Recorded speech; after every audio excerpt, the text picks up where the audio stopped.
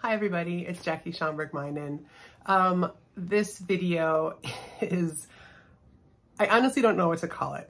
Remember how they used to do the potpourri category on Jeopardy? I feel like this is mixed media potpourri. So maybe that's what I'll name it, I don't know yet. I set out to do a set of abstract landscapes with my jelly plate. I have a small 5x7 jelly plate and I thought, no problem. I'll just make another pair of these and see what I can come up with. And then I started and it immediately went off the rails. So there's a lot of collage happening. There's a lot of layers. There's a lot of just really random flailing about. And I like where they ended up, but it was a whole process. Some might call it chaos. Some might call it, you know, grit and perseverance. I don't know. It's somewhere in between the two. So I hope you enjoy this video. Let me know what you think. Does it look as chaotic as it felt at the time? I don't know. I hope you enjoy it. I hope you're having a wonderful day, and I will show you now what I created. All right, so I am starting off with my 12x9 or 9x12 sketchbook. These are the Canson ones with the hard cover that I really like. And on the left, you'll see my tiny jelly plate. It feels tiny to me. It's 5x7. And I like using this one as a stamp. So this is alizarin crimson with some fluorescent red. These are Nova color paints. And I'm looking to get a background. I intended for these to be abstract landscapes. You know, I like to start off with an intention and then see where things go. I don't know that I would argue that they finished as landscapes, but you guys can let me know what you think. Certainly not in the traditional abstract landscape way. Does that even make sense? Traditional abstract? I don't know. But they don't resemble any scenery at the end, that's for sure. I really like these two colors together though, so I will be using these again. Really liked that. I'm adding some Celadon. And I was kind of up for anything at this point. I grabbed some of my kids' rubber bands, set them down just to provide a resist for the paint. Getting pickier with my designs. And now when I pull it up, you'll see that it leaves the paint everywhere except where the rubber bands were. Now I left big circles because I didn't push very hard on those areas. But look at this paper that I pull off the jelly plate. I love how that turned out. Oops, sorry, it's out of the frame. It'll come up again. In the lower left, you can see part of it. So with this, I'm only pushing on the parts that are left over, which turned out pretty cool. I did spritz some water on there and then used a hairdryer to dry everything because I'm using my golden open paints for that, and I didn't want everything to smear. Coming in with some translucent or transparent green gold. And I feel like in my mind at this point, I don't know that like the check engine light was on, but I was kind of, the engine was starting to overheat because I really wasn't sure what to do with these. I liked how they were, but wasn't sure what I wanted to do to add on. So I just started going for it. So I believe this is a mix of white, Payne's gray, and I think a little bit of turquoise, or it could just be Payne's gray and white. I think there's some turquoise in there as well. I should really write these things down. And here I'm using some yarn as a resist.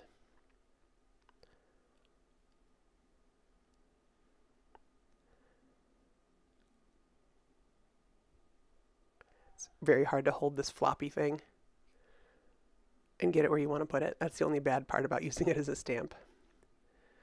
Okay, now that I really like. There's a big part of me that wishes I had stopped there. However, that would be a really lame video. So, in the interest of science, I kept going. This, because there's so much fluorescent left, and I used the yarn, left those cool lines, which I do love.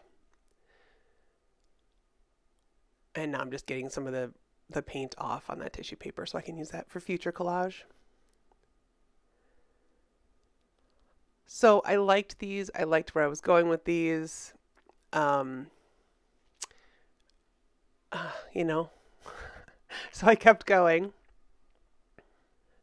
The main point I'd like to make in this video is that if you want to have something new in your art, so that you don't feel stuck and you don't feel like you're making the same thing again and again, starting from a different starting point can really infuse you with renewed excitement, and it just gives you enough of a perspective shift that you can make something very new.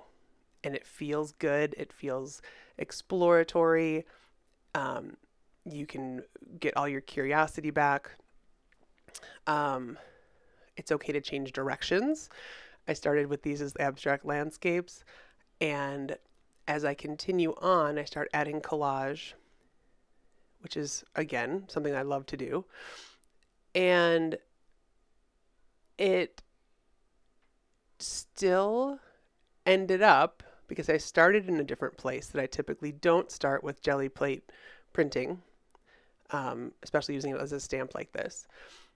The end result ended up being two mixed media pieces that are, I think, categorically different than the types of things I've been making lately.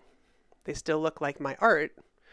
I feel like my sensibility is still there, but the pieces are unique and distinct as their own two standalone, hey, these were made in a different way pieces. So we'll see if you agree. I started making a third because that background looks so cool, but I go back to just two. Yeah, so I love starting in new places because it leads you different directions. It's like if you go for a walk and you walk the same mile loop every day, and then one day you walk it and you start the other direction and go backwards. It's the same houses you're passing, it's the same stores you're passing, it's the same trees you're passing, but it looks different just because of the perspective shift. Now you're seeing the other side of the house first. Now you're noticing the mailbox, which you didn't notice before, because now it's right in your line of vision rather than being off to the side like it was when you walk the other direction. Sometimes as artists, we feel like we need to, burn the whole thing down and start fresh to get something different. But subtle changes, for instance, starting with this jelly plate instead of starting with a paintbrush or collage, changed my art enough that it felt really new and exciting and interesting. And it actually felt exciting in the sense of like, oh boy, am I going off the deep end? Is this going to be totally disastrous? Dangerous as collage can be. But it felt like that. It felt, I don't know, it just felt exciting like that. It felt on the edge of being out of control. Which saying that now, looking at these pieces, I mean, it seems like a big exaggeration because it's paper, so how out of control can you actually get? But I'm curious to know if you guys understand what I'm saying, if you felt that, where it feels so new and so different that it's either going to be really cool or absolutely, like, completely horrible. So, I don't know. If you guys are still listening to me, I feel like you might get it. And anyone else who doesn't get it for sure has probably left a long time ago. So thank you for staying and thank you for listening.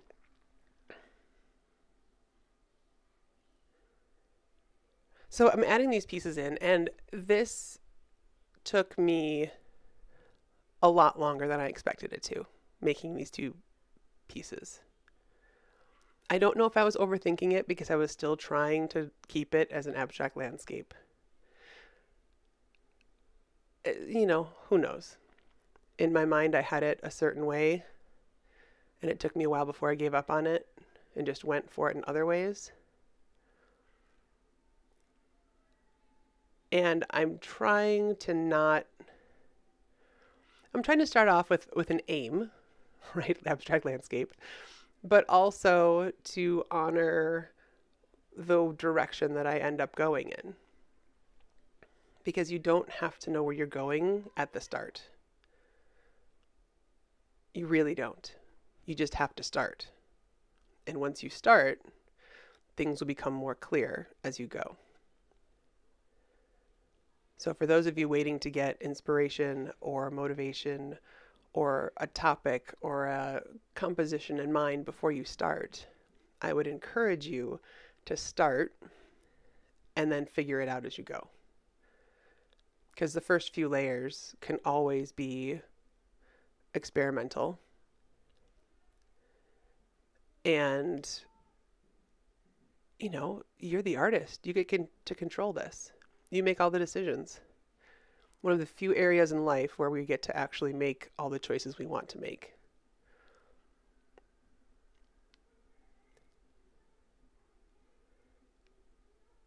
So I would encourage you to use that power, all the power that you wield, being able to make all the choices for your art.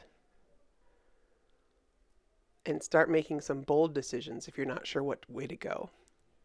Take some big swings and dig yourself out of them. Some of my very favorite pieces have been near disasters. Or they actually were disasters that then I kept working on and turned them around.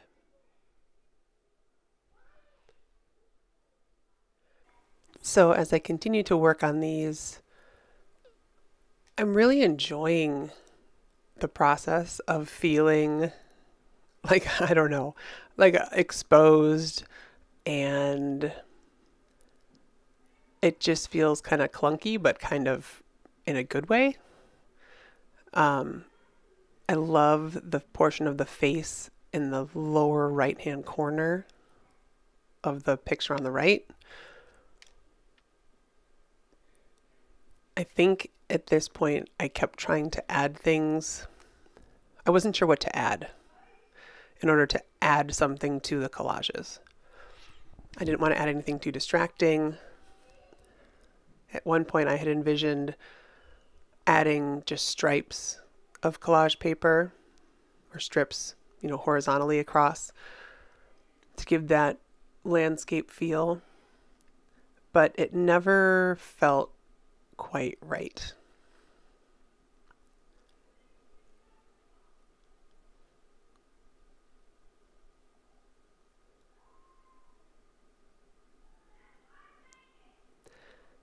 The piece on the left that I'm just gluing down right now was the piece that I think I had made the decision at that point, okay, I'm just going to give up the landscape. If it turns into one, great. But I'm not going to fight the fact that it might not be one.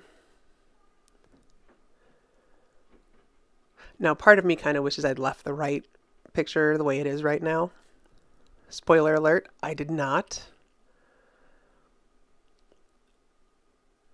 And I spend a lot of time here trying things, cutting new things, looking for new scraps. And when I get close, I've decided, okay, fine, I'm just going to put it down. So I didn't feel uniformly free or uniformly stuffy about my decision making. I was trying to stay in the moment while also,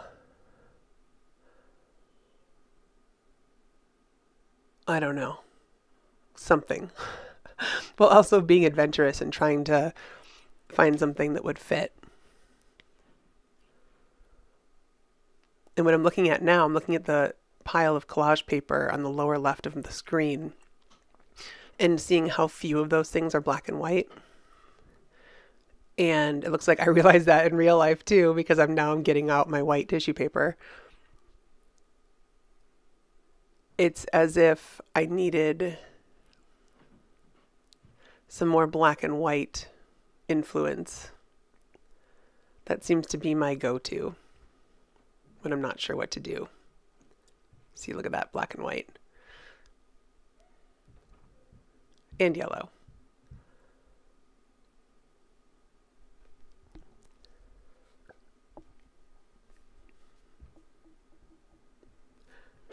So I'm not sure if people aren't, if this is the first video of mine you're watching, you might not think anything of the design. And even if this is your 100th video of mine that you're watching, you might not either. But to me, these felt so different. Visually, they feel different. Even some of the colors feel pretty off-brand. But I think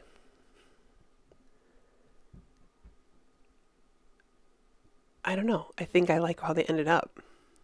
It was just a slog. I did not expect it to take as long as it did.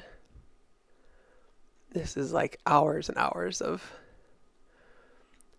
how about this one? Nope. How about this one? Nope. How about this one? No. How about this one? No. Over here? No.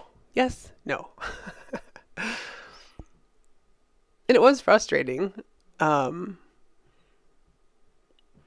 it was also intriguing to figure out why these things that normally would feel easier, why they weren't working. I suppose it's the same anywhere, right? Art mirrors life, life mirrors art. In life when I wasn't sure what I wanted to do, or when I'm not sure what I want to do, often if I pick something that's super different, I'll either quickly realize, oh my gosh, this is exciting and I want to do this. Or I'll be like, oh no, hard pass. That was fun for a night, but I don't want to do that anymore. I think the same is true with my artistic directions as well. When something excites me, like this project did ultimately, it's really fun and I want to do more of it. And I get excited about the potential because of how new and exciting and different this felt. That feels really exciting.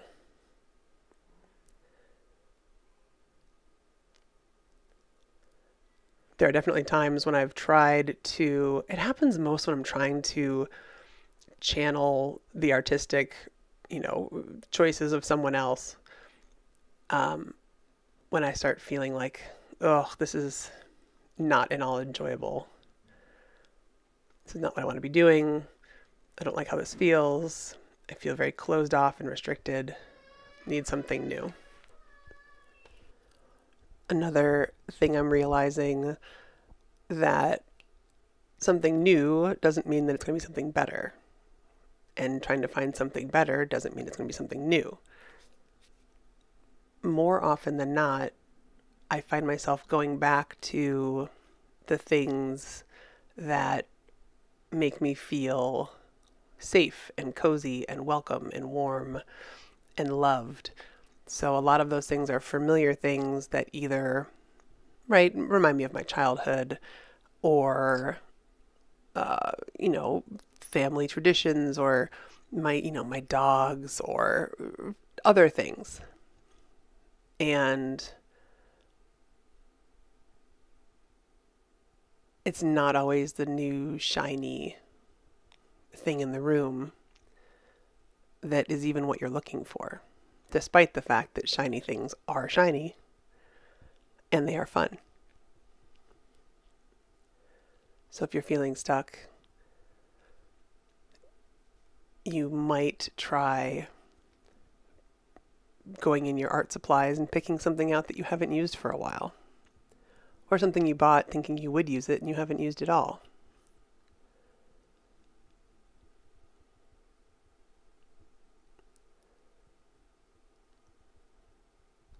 The nice thing about using tools and supplies that you're unfamiliar with or less familiar with is we often will give ourselves more wiggle room in performing with them, basically. So, I don't use soft pastels very often, so the chalky ones. I don't know real reason, I guess, other than it's hard for me to fix them and then do layers, and I don't know. I don't trust that it's not going to smear later. So if I take out those pastels and use them, my expectations are pretty low. I'm not expecting to make something that I'm going to sell someday. I'm not expecting it to be something that I want to hang on my own wall. And just because of that, there's more room for me to play. And there's less pressure. Try to take as much pressure off yourself as possible if you're feeling stuck. While I do work well under pressure, especially for my, working at grad school and my corporate job, sure. But I don't think it ever presents the best version of me. So I think it'll help me get things done. It'll help me close the deal, or it'll help me finish the project and put an end point on it, which sometimes otherwise I'll let things linger. But I always do my best work when I can play, and when I feel free to play, and I am not worried about being judged or scrutinized, and I'm just allowed to be curious and follow my own way and see what happens. So the more opportunities you can give yourself to be in whatever your zone is, where you feel the best.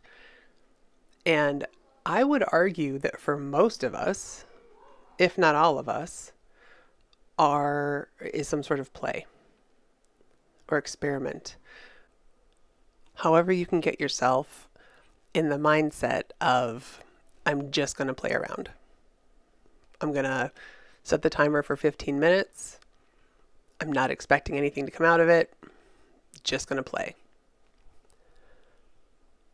Or getting together with some people who are not artists and making art with them. Cut up a magazine. Do something that's inviting people into your world of creativity, but that they're not going to add pressure to you. Right? If you invite someone that you're really trying to impress, that's probably not going to be the way that sets you free. I don't know, you guys. I don't know where I'm going with any of this.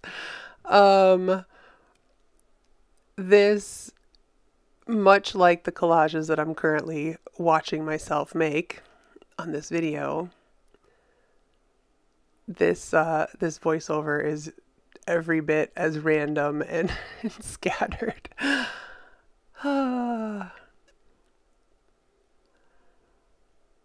inner workings of my brain, very unfiltered.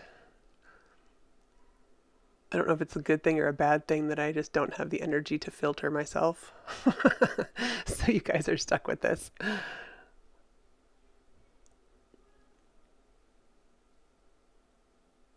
I really am curious to hear what you guys think of these at the end. Mostly, do they still feel like me? Because I feel like they do, but I also feel like it's just a different version of me. And I love the potential and the possibility of artistic evolution.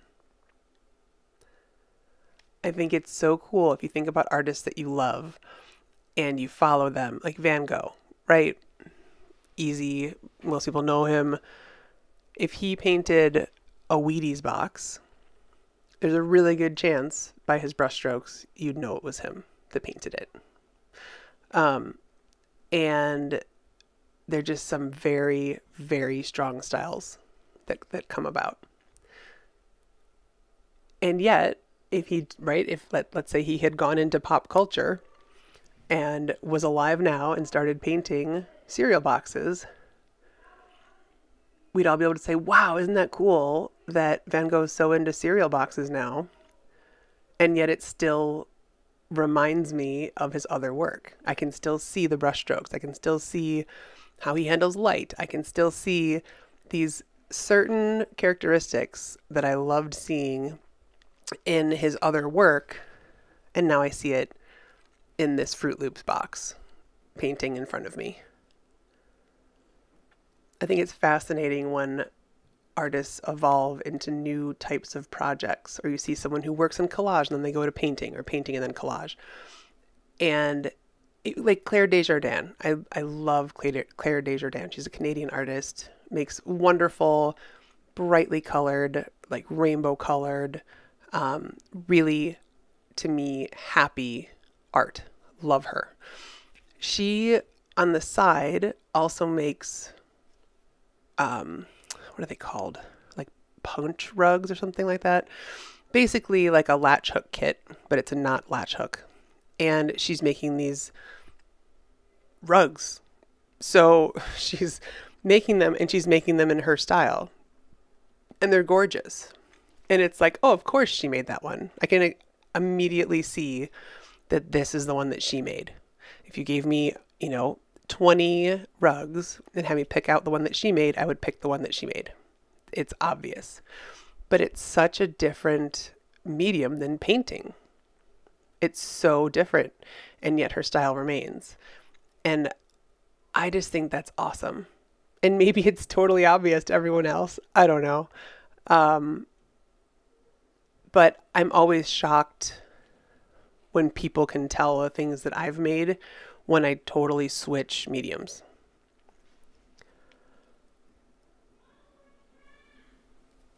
I'm feeling very self-conscious that I'm talking about myself so much right now, or so much about my style anyway. And I think the reason that I'm so focused on it is that, to me, these feel so different than what I usually make.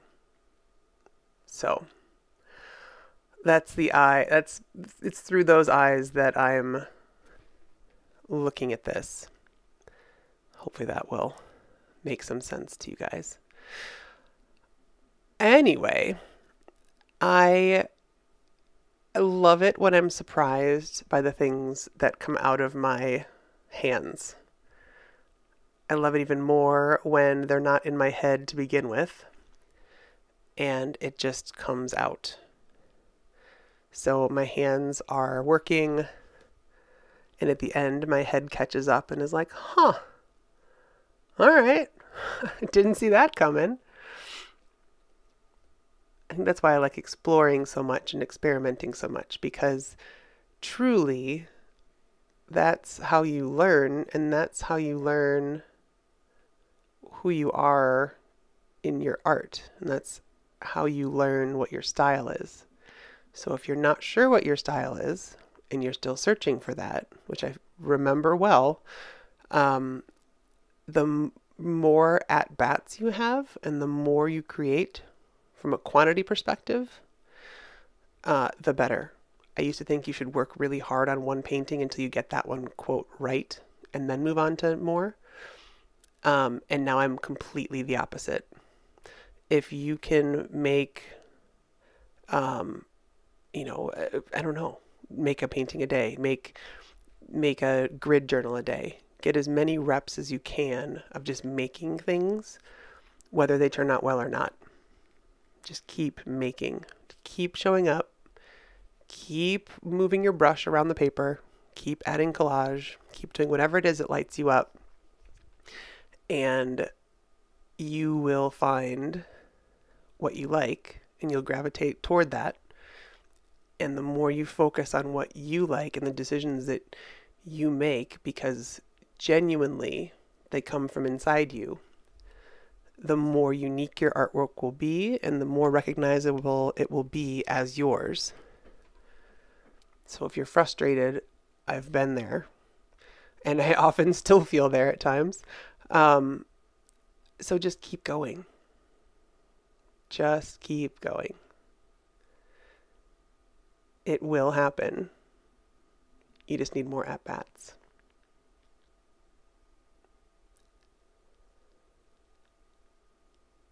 And sometimes it happens incredibly slowly. Like, I feel that this exercise, again, it felt like it took me forever. It felt like I had to try on 50 scraps for every one that fit. It's probably not real, but that's how it felt.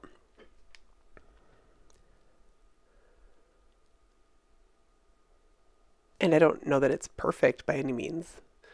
Well, it's certainly not, because that's not achievable.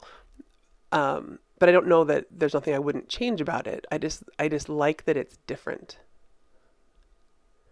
There are some things that are wonderful just because they're not the same as everything else. For anyone who saw Everyone, Everywhere, All at Once, that movie was bonkers. And there was a lot of it that was just like, what is happening? But I loved the big swing that they took making that movie. I love that it was so bonkers and so out there that there's nothing else you can compare it to. There's nothing else that it was copying that I could tell. And it was truly unique. And I think as artists, the bigger the swing, if we're committed to it, if you have a thing that you love, do it all the way. I think that's what I'm learning this year. I don't know.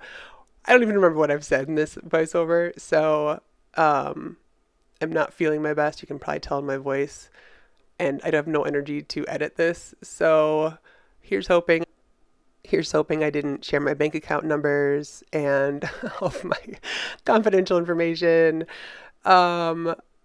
I don't know. I'm so thankful to have you guys watching. If you have not subscribed and you enjoyed what you saw, please subscribe. I'm almost at 10,000 subscribers, you guys. Thank you. It's nuts. That's bonkers too. But I really appreciate you for watching, and I hope that you will comment and tell me what you think. Tell me what you like best about this. Even if there's only one thing you like about it. Is it the colors? Is it the collage? Is it me slowly unraveling? Thank you for watching. Bye.